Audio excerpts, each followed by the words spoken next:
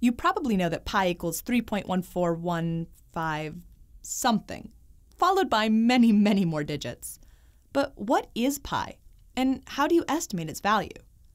This is Scientific American. I'm Lydia Chain. Pi relates a circle's circumference to its diameter. It's simply a ratio. Roll a circle along a ruler to measure its circumference, and divide it by the length of the circle's diameter. You'll get pi. Every time.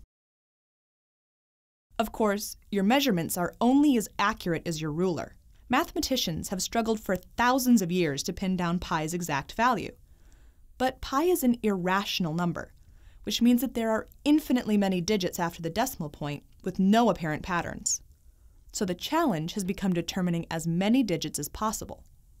Archimedes solved for pi by drawing polygons around a circle. You can multiply the polygon's number of sides by the length of each side to find its circumference.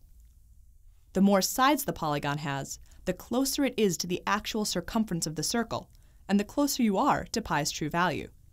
Modern researchers have created a variety of increasingly complex methods to crunch the numbers, and supercomputers have now calculated pi to trillions of digits.